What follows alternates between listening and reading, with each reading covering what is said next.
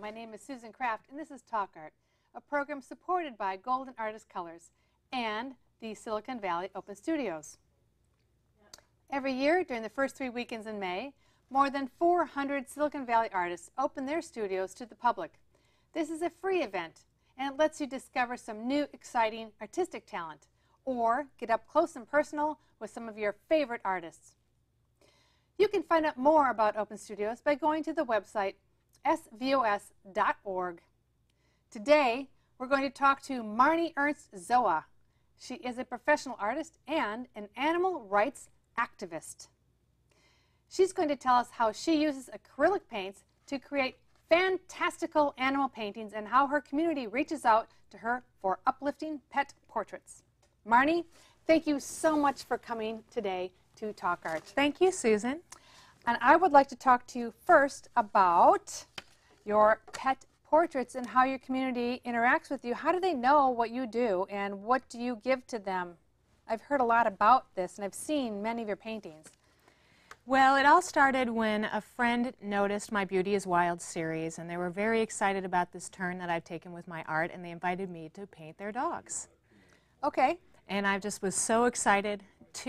Dutch and Bella, a couple of boxers with very contrasting personalities and skin tones and everything about them. So I really looked forward to showing their personalities and the contrasting skin tones within that first painting. It was a huge success, and now about every month or two I get another pet portrait order. Now, the pet portrait you're working on today, you told me it's a really exotic animal. I didn't even know they were alive. I thought it was fiction or something that had died out, you know, a century or 2 or 3 ago.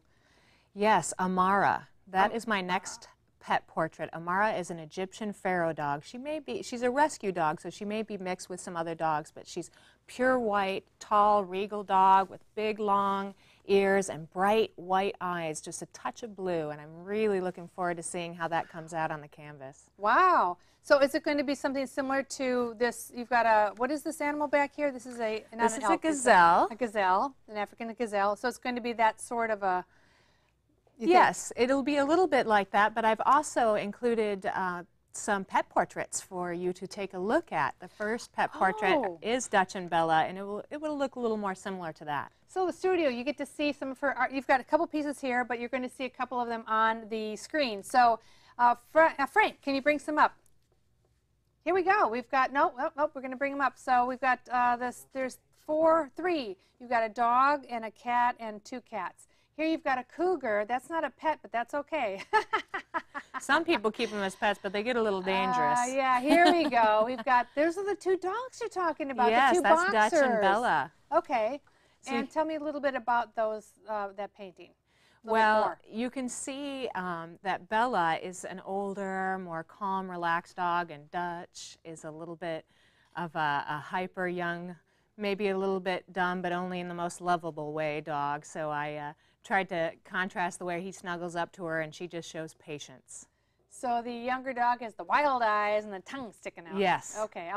The personalities come through very strongly. They're almost cartoonish. Yeah. Yeah, but it's very fine art. Now this one we've got up here, we've got a Christmas cat. It looks like he's in an ornament. Well, I tell you what. Is it really an ornament or is that a painting? That is a painting. It's an oval shaped painting, a small canvas. Okay. A colleague of mine lost her pet over New Year's last year. Oh. And it was so sad. She called me up crying in January and said, Marnie, you know how much I love my pet. She didn't have any children. The pet had its own room and everything. Oh my God.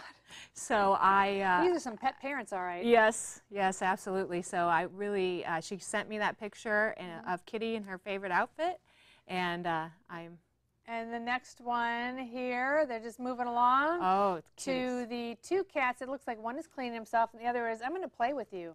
Yes. I'm just going to play with you. That's my newest kitty, Mervyn and Kitty. Uh-huh.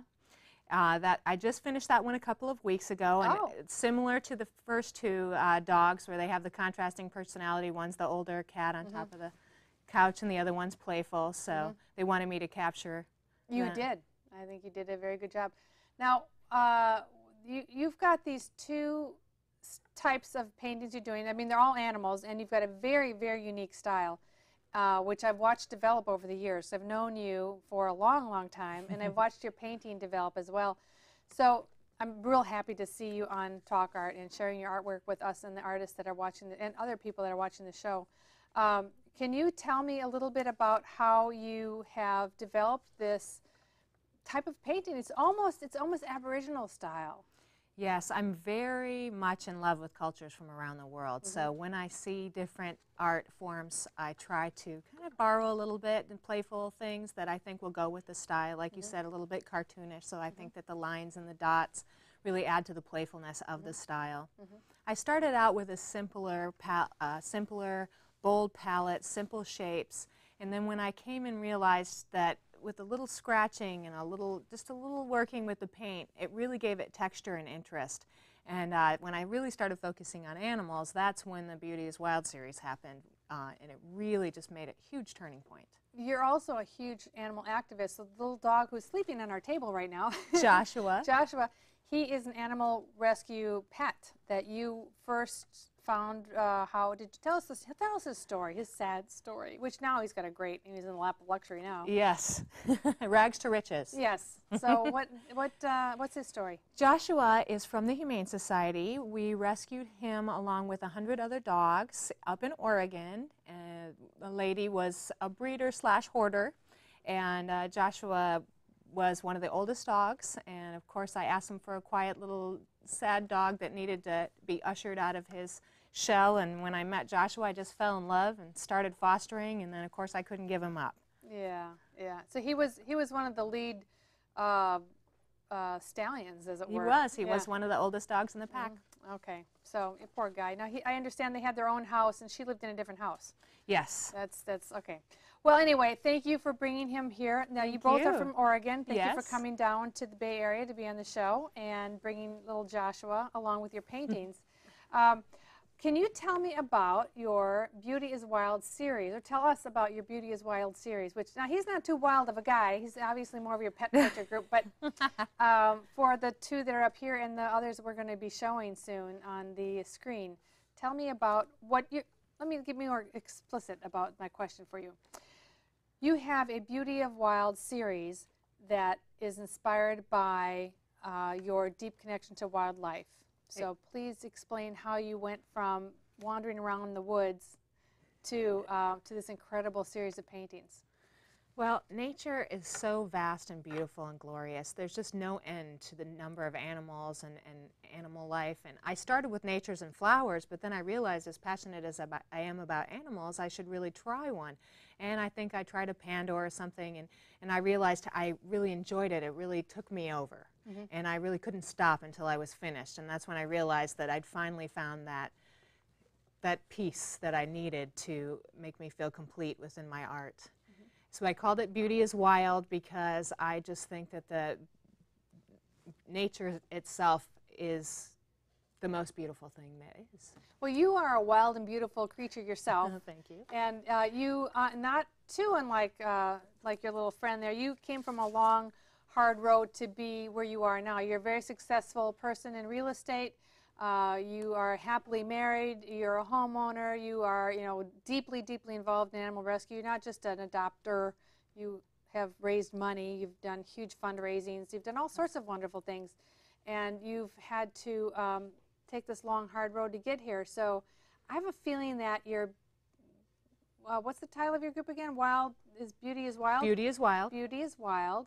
That you've had this wild life that you've had to kind of dig your way out of to understand how beautiful life is. Absolutely. I think adversity really helps you to appreciate things, as well as maybe take a little closer look at how things are made up of so that you can understand them better.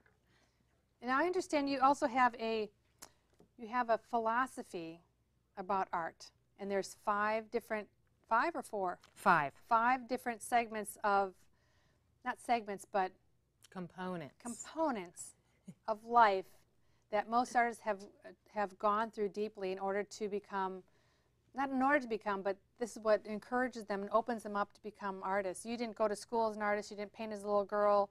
You started out once you reached maturity in 18 or 19. So what are those 5 components? Well, the artist world is made up of so many diverse people, but I think that the 5 components that I see most commonly in the artists that I know are individuality, of course. We're all unique people, but a sense of understanding what your own individuality is. Vision, a desire to look closely at the things around you, like we were just talking about. Pain, as difficult as that is, pain helps us grow. It really is, like I said, adversity. Love inspires me, and I think it inspires everyone. And curiosity. Curiosity, that striving to push it further and see what's next. So are those the 5? They I are. wasn't counting. Was anybody else counting? I don't know. I think I covered them all. Yeah. Okay. I thank you for sharing that, and I'd have to agree. I'd have to agree that most artists that are deeply entrenched and cannot leave art because it's something they have to use to, and it's become part of them, is you have to express. You've had so much in your lives that you need more than just a simple verbal communication, or even or just what you wear or where you live, to express who and how, what you are about life. Absolutely. I'm very compelled to express my individuality through art. And as much as I try to in my personality and in my career, this is the way that it is shown the best. It's another dimension. It's another outlet. Yes. And like I said, I've watched you such a wonderful thing to see. Thank so you. You're welcome. You're welcome. Where are we with this? We've got your Wild Series. I do want to talk about your Wild Series, Beauty is Wild. So we have some images we can bring up. And I also understand you've got poetry. So we're going to talk about your poetry a little bit later. Okay, great. But we have our next series, and it's our B series. Can we bring those up for our viewing audience? Please. And then you can talk about each piece as it comes up. Okay. Great. Oh, here we go. Now here's the cougar. Okay. Now tell me about cougar. This was one of your early ones in this series. A little bit, about halfway through. I did a leopard early okay. on that you might remember. It's somewhat similar, and we'll be seeing that a little bit later today. The cougar, I love his wild eyes. He's just out there looking probably for his next meal. Okay. But I had a really fun time with this because, as most of you know, a cougar is very monotone. So it's a challenge to do the Beauty is Wild with the segments as I do and still capture the shape. So that was a wonderful challenge with the cougar, is to just do slightly different tones of beige and just capture the small parts of the animal. So you used, every time there was a change in dimension, you put in a different patch of color. Exactly, and I changed the direction of the brush strokes and of the scratching method. So let's talk about that a little bit. So like I can see over here, I think your snake is probably the easiest one to see. Can you guys get in and see on this at all? I don't know if you can get in there, but I think the snake might be the easiest one because it's already compartmentalized. And you have scratches in there, and you've got dots, and you have little thin lines, and then that helps us understand the three-dimensionality of the beast that you're... You know, what's fun about this one, Susan, is that I was able to use the glass bead medium, and that really added the texture, so it's even fun to go up and kind of touch the painting, and if your hands are clean. Yeah, okay. Just tease it. No, of course. Well, yeah. Only artists touch other artists' paintings. So true. Yeah, and then the non-artists say, "Oh, you're not supposed to touch art." Well, that's only if you don't know how. I mean, come on. Right. I have to touch art in order to make it. So. Absolutely. Let's see. So the glass bead media. I know that Golden Artist has this available. I believe that is Golden. Well. Yeah, there's all sorts of things they have. There's really interesting things they have. Oh! We've got another one up. It's called Whale. The whale. Whale is also Blue very whale. textured. Yes, you can see the line stuck right This into it. one, I believe, I am using spackle medium to go in and shape the waves and the whale itself. That one is Beautiful. particularly fun to get up.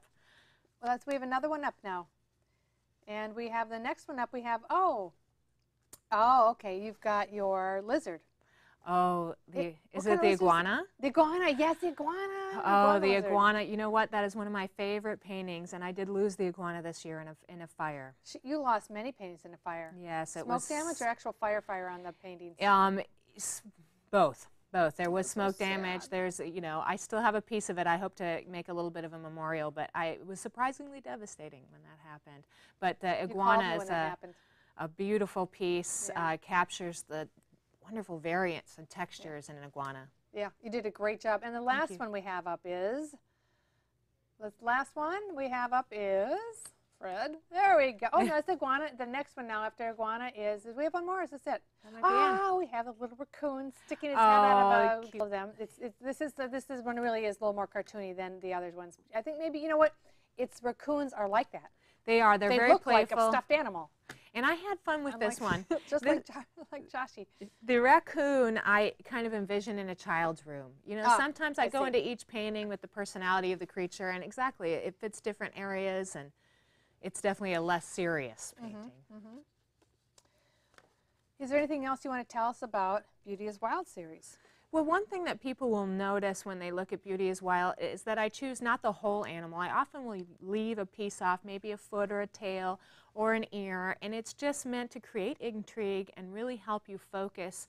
Sometimes in anything, if you look a little bit closer, you're going to see something more than you would see if you look at something as a whole. So if anybody ever wonders why I do that, it's very purposeful. Okay. Well, I knew that intrinsically. I just had this idea. But one of the things you also do is that you use the portion of the animal and your space of the canvas. The negative space is very interesting compared to the space you fill up with the animal and its parts. Well, thank you very much. Negative space is important. Yeah, yeah. And I think people that aren't artists might not know exactly why it works, but they know it does work, and that's why they like it and they're drawn to it. But that's in case some of you out there are wondering why this works, it's because of what's called negative space, and that would be. You want to tell them what negative space, or should I? Oh, you should. Okay. So when you put your arm, I don't know if you can see this. All right. Well, here I'll use my hand. So this negative space in my hand here is a. All right. Now you're going to switch cameras. Okay. Negative space. You guys stop it. Negative space is where there's not actually a physical body piece. It would be the background of so like the triangle of your arm here up to your hip. That's the most classic one here. Or the space along your shoulder and your head, that L shape here is the negative space. So in a painting in particular for your, what's this guy back here? The gazelle. The gazelle. The L shape between the horn and the snout and the side of the canvas, that is a nice triangle that she made there. So that works well like that. And people they're drawn to basic geometrical patterns. So triangles are great in paintings if you have it in a negative space. And you have 3. 1, 2, 3. Well, there you go. There. Yeah. Yeah. Maybe I'm overanalyzing, or maybe you haven't even analyzed it yourself that way. Sometimes, some things I do and some things I don't. I recently had an art friend who was talking to me about negative space, so I've kind of played a little bit more with making it a little less things happening in the background to bring that image more forward, which is what I was trying to do with the gazelle. Oh, it worked very well. You definitely, absolutely succeeded. And I like the background painting almost as much as the gazelle itself, because the background painting is very intriguing. You've got many layers and you've got scratchings in it, and it's worked really well. Wonderful, thank you. You're welcome. You're welcome. So we've got some, I don't know if it's time to read the poems or not, but we have some poems. There's 3 poems, Try Me, The Idea, and Life's for Living. Do you happen to have your other poem of the first one you read to me today? I do. You do? Well, let's read that one first, because I did intimate to people that we had, that you had gone through, pardon? I thought oh, maybe it's down here. Okay, well, let me get it. Let me get it for you. Put it down. Didn't think I'd need it. There you go, sweetie. But I do enjoy sharing my poetry, so I don't mind bringing this out. Are we okay? Is it okay? Okay.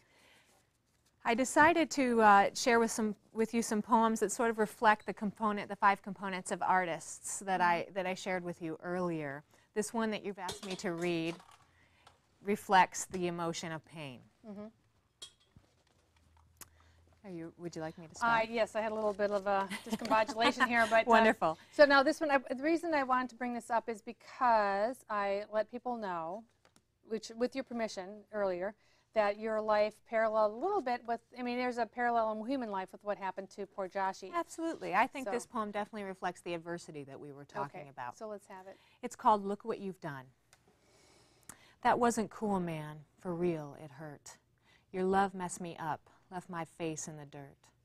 I thought you were the one to protect me from the pain. Instead, you left me crying crying in the rain? Who taught you it was okay to treat your baby that way? Who told you how to show love by robbing innocence away? I can't give you one more chance because what's done's been done, and I can never forget that you were the one. But I can still love you, 'cause that's what I do. I can love a fool who's been hurt by someone who loves them too. The cycle of pain touches us all. How long will it hurt? How hard will we fall? I know it stops with me on this family tree. I can leave it behind, but I will never be free. Oh, thank you, Marnie. Thanks for letting me share. It's a gorgeous poem, and it's very heartfelt, and it's very, you can tell the pain. And I hope that that you release this off that paper and you put it on a blog or a website or publish it somehow, or go to a readings. I think I will. I've thought about going and speaking to women's groups and reading it to them just as a shared experience to let them know that they too can transcend their circumstances. Yeah, it's a beautiful poem. So we have other poems, a little less heavy, that go along with some artwork that Marnie has created. And the first group is the C group, and we've got a poem called Try Me. So as soon as the artwork comes up on the screen, I'll let you know. And we're waiting for the group to come up on the screen. So, well, maybe you can just tell us about Try Me and how you were inspired to write Try Me. Well, I write poems during my gathering period. I paint for months at a time, and then I'll get into more of a writing stage, and it really just helps me focus my emotions and send me in a certain direction. So Try Me was all about the fact that often we will embark on new adventures, and people will be skeptical. They will doubt you, and I don't think always in anything but a loving manner. Sometimes yes, sometimes no, but either way, we're all fearful, and people tend to share their fears with us before they'll share their encouragement. And so I wrote Try Me as a response to that. Okay. Well, thank you. Can we have the images up on the screen? There we go. Now we can start. We've got the frog is up. Go ahead and read Try Me, please. All right. Try me. Test the waters of my will, I want it. Tell me that I can't, watch and wonder as I flaunt it. Try me, tease me with your doubts, I crave it. Candy, apple, obstacle, I can taste it. Try me, skeptic, lull me to sleep with your songs of reason. I shall awake with new purpose and dedication. Try me, I long to see that look in your eyes, a touch of regret mingled with surprise. Thank you. Very good. Thank you very much. Thank you. We have Baboon is still up on the screen. What a wonderful painting. Baboon is actually a donation to the San Diego Zoo. Really? Yes, I just wanted to give back to that wonderful organization. And I got a wonderful letter back from them saying that they were auctioning off in their next auction. So I hope that whoever received it enjoys it, and I thank them for their donation to the zoo. Oh, well, very good. Very good. Thank you for doing that. And we have another poem called The Idea, and we have another series, the D series, that are going to be coming up on the screen, and I'll let you know when that comes up. Tell me about The Idea. How was that one inspired? Oh, Similarly? The Idea. Oh, again, different. Absolutely. The idea was brought to me The Idea. I'll just read it and you'll figure it out. Okay. The idea. Dance with it. The idea. Let it dangle there, tickling your curiosity. Does it frighten you? Don't you wonder? Hold it close for a moment. Give in to the dance. Drown in its delicate embrace. It's just an idea. It's just an idea. Wonderful. I love it. Thank you. Thank you. These are great poems, you know, and I wanted to tell everyone ahead of time that that the poems, don't worry, they're not long sonnets, they're not Shakespearean sonnets. As you can tell, they're quite short and they're quite meaningful and very deep, and you can get lost in them. So we have one more quick poem, and we have then we've got to wrap up after that. Wonderful. We have Life's for Living coming up, and we've got some images up here. We've got the toucan. Oh, the toucan. That's a wonderful, large, bigger-than-life yellow painting to go with this poem. Life's for living. It really reflects my personality best of all. Life's for living, that's what she said, walking around, heart as high as her head. Laugh if you will, for jest or for spite. She'll be who she is if you think it's wrong or it's right. Life's for living, that's what she said. There'll be time to think it over when we're old or we're dead. Wonder if you will and how she got that way. Life's for living, and that's all she'll say. Wear what you want, sing out loud, kick off your shoes and dance in a crowd. Life's for living, live large and be proud. Very good. Thank you. Thank you. Okay, we're ending with the kangaroo, and I think we've got, maybe we have about 5 seconds for you to tell us about your future art life. Do you have anything else you want to tell us? Well, I would just love to gain exposure and hopefully eventually be able to earn money for animals all over the world. I'd hope to get to into a gallery in Portland with some like-minded folks who also would love to help animals. And maybe adopt about 100 more, I don't know. Now, you don't want to go to Josh's... yeah, that could get too hard. Oh, yes, you're right. Let's not become a hoarder.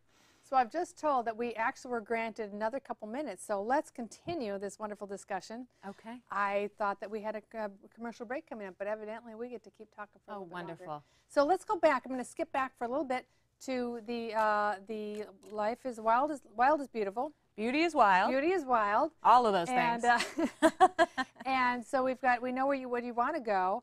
And I'd like you to tell me about where you see this series going. I know you started a while ago, and you're still inspired to keep working on it. Absolutely. I started in 2008, and like I was saying earlier, and this we is all 2009. For the rerun people, this is 2009 November. We're getting close to the holiday season here, so go ahead. Absolutely. So for about 2 years, I've been painting Beauty is Wild, and I don't see an end to this series because wildlife is so diverse. I don't know if I'll continue calling it Beauty is Wild forever, but absolutely, I think I'll always think of Beauty is Wild every time I paint an animal. Well, of course. And Joshy, come here, baby. Can you wake up and say goodbye to us before we have to go? Hi there, buddy. Oh, yes. Joshy had fun. Joshy, I can tell. This is beside himself. This is fun. This is fun for Joshy. Joshy has to stay with you all the time. I don't know if you've all noticed, but Joshy is attached as a third arm because he was traumatized. Yep. And she has gained him back into not being traumatized. But he does use you as an anchor. It's good to be loved. Aw, thank you so much for coming today, Thank Marnie. you. I had fun. And I hope you can come back sometime. I hope so, too. Great.